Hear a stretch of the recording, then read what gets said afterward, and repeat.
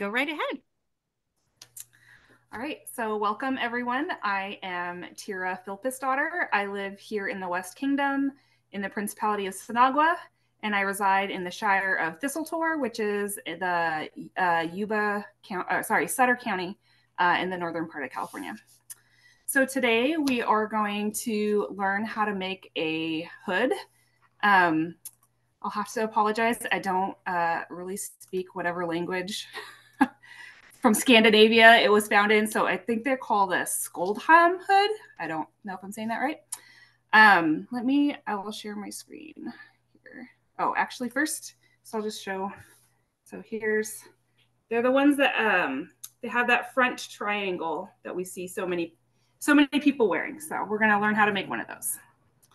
So I did make a presentation to show everybody and show steps so that later on you can create one on your own. And there is a link and then also a QR code that I put in the comments. And also they will be on the front page of my presentation. So let me share that.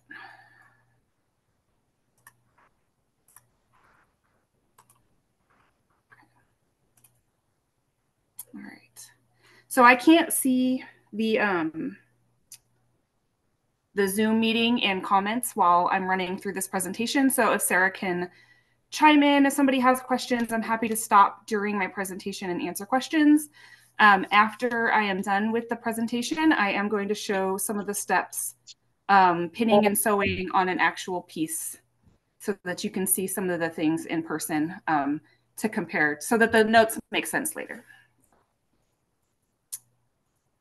So please feel free to chime in anytime, guys. Or take yourself off mute and ask a question. It's fine too. So here's a little bit of background about the hood. It was found on a fully dressed person that was found in a bog. So it's unusual for us to find full garments, but this person had been preserved in a bog. So they have the full outfit that they were wearing. They were dated to 1000 to 1200, the year 1000 to 1200. It was likely a Norse woman based on the genome sequencing that they did. They can't be 100% sure, but they're pretty sure it was female. The original piece was out of wool 2/2 twill. There is a set of ties that you can see that were on the original hood. We're not going to put those on ours. Most people don't put those on there. I've seen various people recreating this and trying to have a guess as to whether it was tied behind the head or in front of the head. And we're just not really 100% sure how those ties were used. And they tend to work fine without, so I don't put them on there. The original is likely made with 2 rectangles and 2 squares set in as gores, and that's the way that we're going to make it today. I've seen other interpretations of how this might have been made, but in my opinion, this is probably the easiest way to put this together. So here are some pattern options.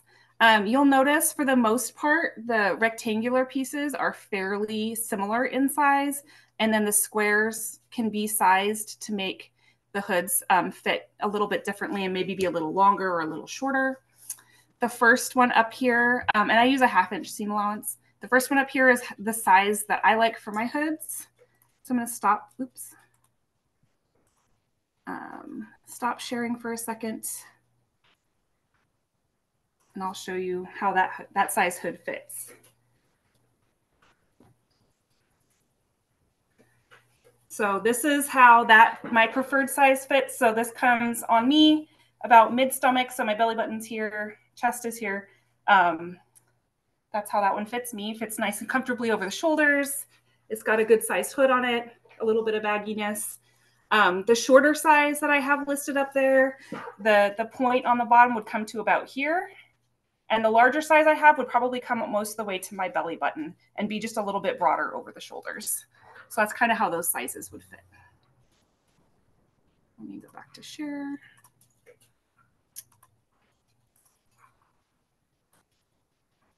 Is this sharing the video or the presentation? Was it working correctly? It was working correctly, yeah. Okay, great. I don't use Zoom a lot. Okay. Yeah, there you go. Okay, perfect. And so then here's the one for the larger size hood. You can see the squares are quite a bit larger. You can also make one based on your own head and shoulder measurements and play with the gore size to give you the look and feel you like. For the most part, If you're going to make smaller gore squares, you need to make the main hood rectangle a little bit wider so that it fits over your shoulders, and you can make that dimension a little bit smaller without getting too small to actually cover the back of your head to your face. So you can play around with things a little bit, but I find these 3 sizes kind of fit people's needs from wanting something a little smaller to something a little bit bigger. For the amount of fabric you'll need approximately 1.5 yards if the hood length is on warp. So that is from cut edge to cut edge is the warp, from selvage to selvage is the weft. So if you want the main hood running on the warp, the long way, then you're going to need about 1.5 yards to make that length. And if you're going to have it go the length of the weft, you're going to only need about 3/4 yard. And this may vary a little bit if you have a patterned fabric or a directional fabric. And you will not use that whole amount of fabric, but to get that rectangular piece, you'll need that much unless you want to start piecing it together. So you don't have to create this hood with a fold. I tend to do that just so that I don't have a top seam, but you can also create it with a top seam if that fits better. And I have an example of that today that I had a piece of fabric that wasn't big enough to do a single piece for the actual hood part. So some tools that you'll need fabric of some kind. I recommend something that's not stretchy, just because of how it'll wear, and then how I'm not very good with stretchy fabric, so I wouldn't be able to give any advice on how to put that together. And I don't recommend synthetic fabrics. They tend to be very hot when it's warm out, and they tend to be not very insulating or providing a lot of warmth if it's cold. So in general, I usually use either linen or wool, but you could also use cotton, or if you really wanted to go fancy, you could use silk or something else with a natural fiber. You're going to need scissors, rotary cutter and mat, ruler, some kind of marking chalk, pen, or pencil. I don't recommend using something permanent just in case you don't want it showing through and marking your fabric.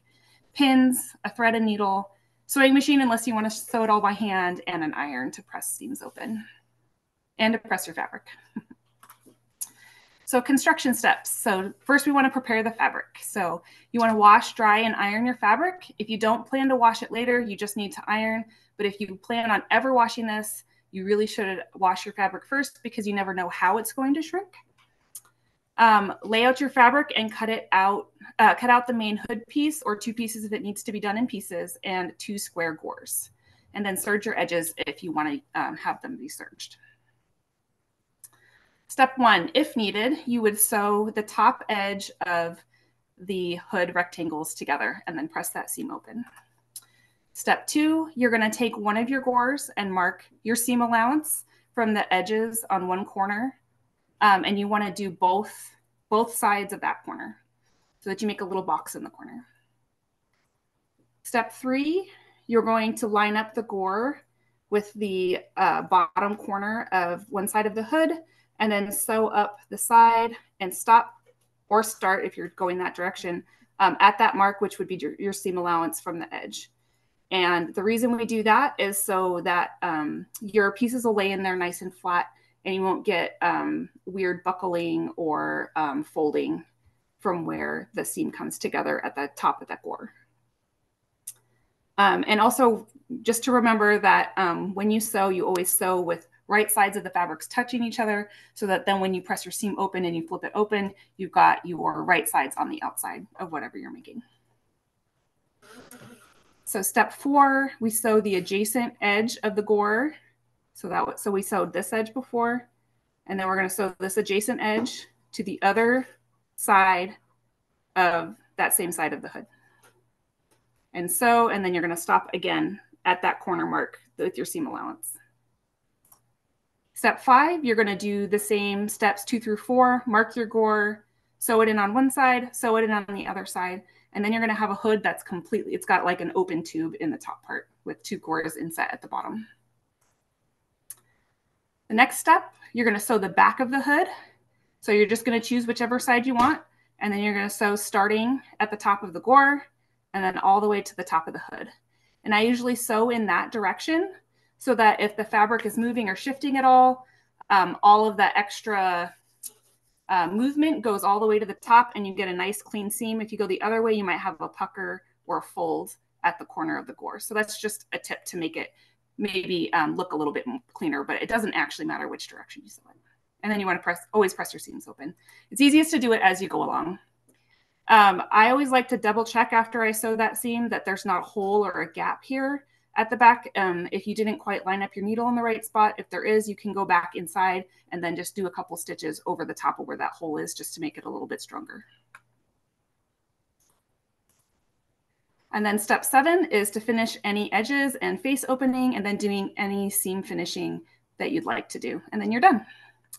So some options for seam treatments. I tend to do a running stitch because it's very simple, fast to do. You could do a herringbone stitch. You could do blanket stitching. You can really do anything that you like the look of. The period piece had blanket stitch around the face. And then I think on the other seams, it just had whip stitches to hold it down. So you can decide how much you want to decorate these. I've also seen people do stamping on the hoods to make them a little bit more decorated. So you can kind of choose how fancy or how fun you want to make it. And just a few tips for success. You want to pre-wash your fabric if you plan to wash it in the future, like I mentioned earlier. Always iron your fabric prior to laying it out and cutting it, just to ensure that your pieces are coming out square, and then also the size that you really want. You want to remove your selvages from your fabric before you cut your pieces. Selvages, they don't stretch and move the same. They hold the fabric in place. And so if you use a selvage on one side, you might end up with a finished piece that, especially as you wear it, it may stretch and warp kind of differently because that selvage is holding the fabric fibers just a little bit differently than the other parts. So I always recommend removing those. It's very tempting to use it as a finished edge, but you don't really want to do that because it can really affect the final piece that you end up with. If you are going to do seam finishing or treatments, use the compatible thread or yarn. For example, don't use wool, thread, or yarn on a linen that will be washed. Done that in the past. You end up with a hood that's got puckering and folding from the wool shrinking in the wash, and then you end up ripping it all out and spending a lot of time restitching it, which I have done. So don't do that. I prefer to cut my hood out as one piece along the warp if possible. Your warp threads of your fabric usually are a little bit stronger than the weft threads. In general, it doesn't really matter, but that's just a preference that I have. And then here is some contact information from me. There is my email. There's my Facebook link. I have an Instagram. And then you can also message me on Discord, but I don't check it every day and it's not set up to send me notifications. So if you send me a message there, it may be a while till a week or two before I see it. All right. So that's our presentation. And I gave you guys that link so that you can download that for later. And I'm going to start showing you some of the sewing techniques now. How do I get it to show me? Okay. I'm going to move this. Before I start, is there any questions so far? All right. So close your eyes. I don't want to make you dizzy. Aim this down here. Okay. All right. So here is when I kind of started, because there's not really, I didn't want to take the time to do a whole one because it would take a few hours total, but I'll get some of this in here. Oh, which way? There we go. So you can see this one was done in 2 pieces because of the amount of fabric that I had wasn't enough to do a single piece. So you can see I sewed the top edge. So that's the top edge of the hood there.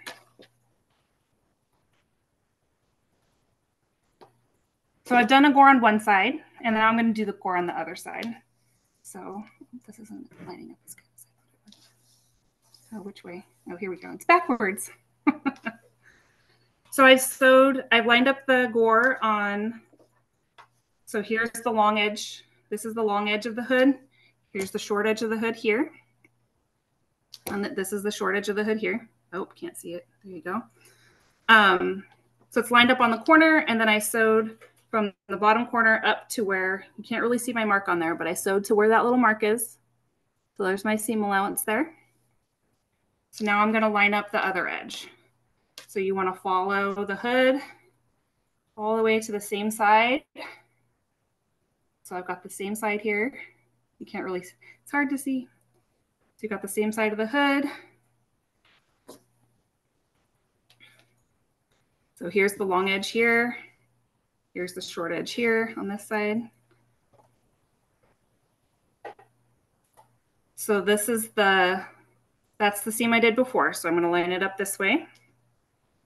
So we've got that top corner is going to be the top corner on this other side. And we're just going to line it up and pin it.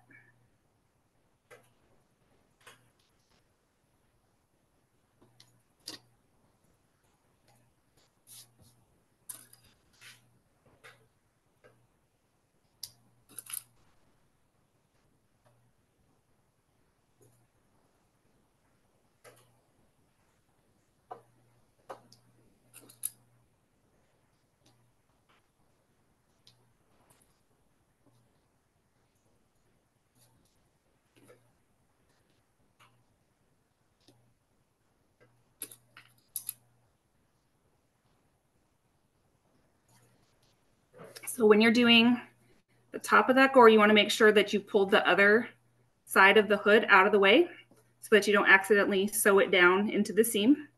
And you want to make sure there's not any fabric from this side that's going to be down underneath the top edge of that, the top corner of that gore. Okay, so I've got it all pinned. So you can see there it's pinned. Oop, which direction? There we go. It's all pinned across there. So now I'm going to sew that seam.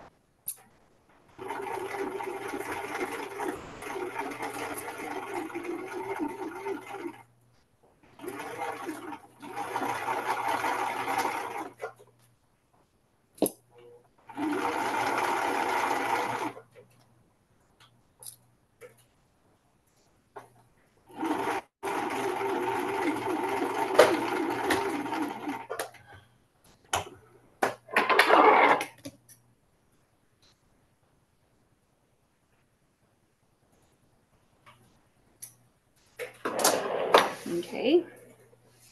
So now we have both corners of that gore sewed down. And then we've got a hole that goes all the way through with two gores. I'm going to move this up. So we've got the two gores inset and two open sides here. So you're just going to pick one.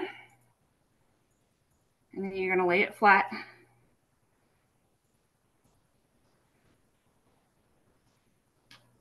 And you're just going to pin all the way from this way.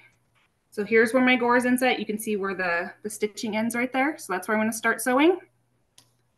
And then sew all the way to the top. So I'm going to pin this real fast.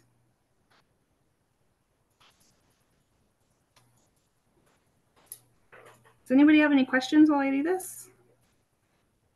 I like to think that these are pretty easy, but there's no dumb questions. So if you have any questions about any of it, I'd love to hear it. Okay, I have a question from earlier that I was too ashamed to ask. Oh, no, never.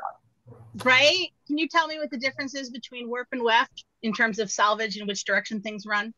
Yes. So the warp runs from cut edge to cut edge, and the weft runs from selvage to selvage. So when you're laying your pattern out, you lay it out how relative to cut edges and salvages? I like to do my hoods with the warp running this way. So this is your top cut edge. This is your bottom cut edge. This would be a selvage. Oh, you can't really see, but this would be a selvage on the side and this side. This hood got cut out the other direction because I didn't have enough fabric to do it that way. And that is fine. I think it'll wear the same.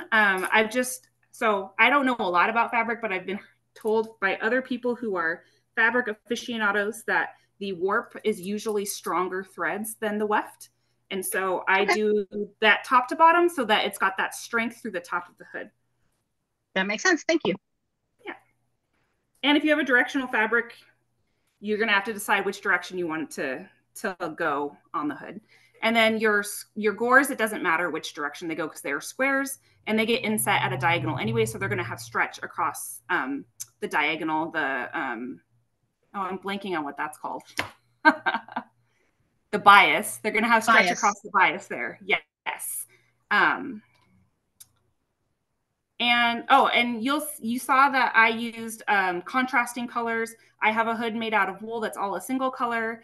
You can that's another way that you can kind of change these up, make them a little bit more decorative, is by using different color or same color if that's what you want to. So now I've got this all pinned. So this is going to be the back of the hood. So our gore's inset here. So I'm going to start there and then sew to the top.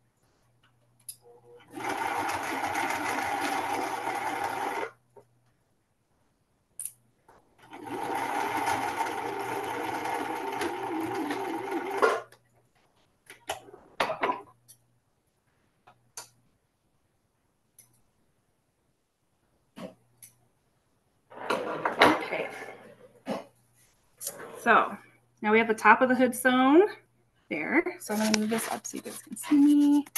So we're basically done other than seam finishing and finishing around the face and everything. So let me show you. Oh yeah, my last step there. So I always recommend checking. Oh, where's my camera? There it is. I always recommend checking right here at the top of this gore. Make sure there's not a hole there, so that you don't have like a structurally weak spot on there. So mine looks good. There's no hole. And we've got a hood. And I do recommend ironing seams, presser seams as you go. It's a little bit easier than doing it at the end. But for brevity's sake, I didn't want to iron while I was on camera here. So now we have a hood. So I can do one in probably from cutting out. So assuming your fabric is cleaned and ironed, cutting out to getting to this point where this one is without the finishing, you can probably do it in maybe an hour and a half. And then finishing work just takes as long as how much hand stitching you feel like doing. Because you could just finish everything on with a sewing machine if that's your preference. So that's all I had. So does anybody have any questions? I noticed that you didn't put any stiffening around the edge of the hood. I don't know anything about the Schuldenham ones, but all of the other hoods that I've seen, especially 13th century, 14th century, have tablet weaving around the edges, or they have whatever that technique is, where it's a zigzag S woven into the wool to make it extra stiff. You don't did the Schulden, I can't pronounce that word, Schuldenham. It's Goldham. Yeah, it's Goldham. Yeah. I think it's Schulden. Oh yeah, so yeah, I don't speak any of the languages from up there, so I looked it up. On English. But it didn't have any additional stiffener. It was just out there flapping in the breeze. Yeah, from what I didn't dig super deep into the research on it, but from what I remember, it was just folded, and then I think it had a blanket stitch around the front of it. So I've seen people guess that the ties that are on the side there had something to do with trying to keep it on. But honestly, unless it's very windy, I've never had one of these kind of blow off my head. And so I have a wool one that I've made. I did some blanket stitching across the front. I just did a nice little, I put a contrasting yarn across the bottom to finish this one. Nice. They stay on my head pretty well. I mean, especially, or like sometimes I'll throw a cornet over the top or a band. If it's really windy and I want to keep it on. But we wear the linen ones for sunshade, and even with a little breeze, I don't have a lot of problem with it blowing off my head unless I'm like facing right into the wind. So I haven't seen anyone do any stiffening, but if it was a concern, you definitely could.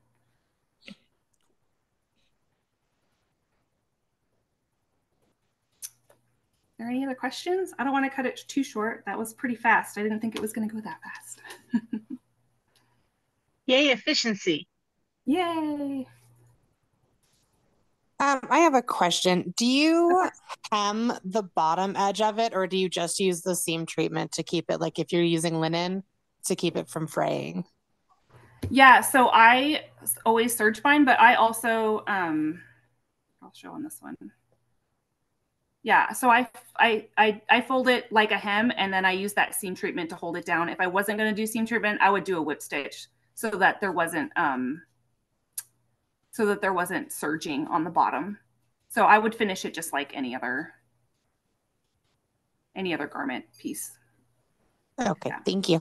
Yeah, so that's what I did on this one. I don't know how well this is going to hold up. I'm hoping that this will felt a little bit, because I just I don't even know what this would be called, but it's kind of like couching. Like I took a piece of yarn and just laid it over the top, and then I used thread to attach it to the very edge of the raw edge of the wool. And so far it's holding up pretty well. If it got snagged, I think it would rip out of the wool on the bottom, but I'm kind of hoping that the contrasting yarn kind of felts to the bottom and it kind of like seals up those edges. But that's an experiment. I don't know in practicality how well it's going to work. So.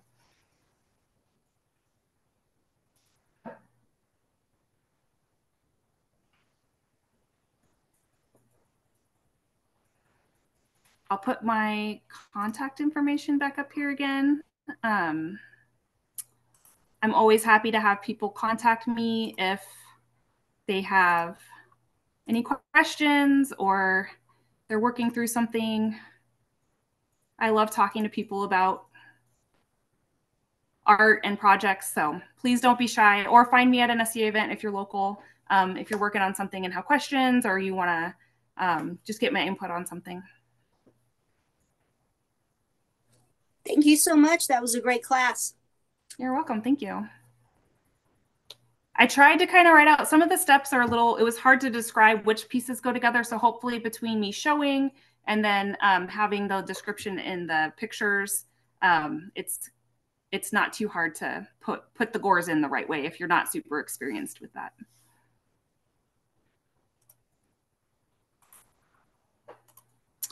All right, Sarah.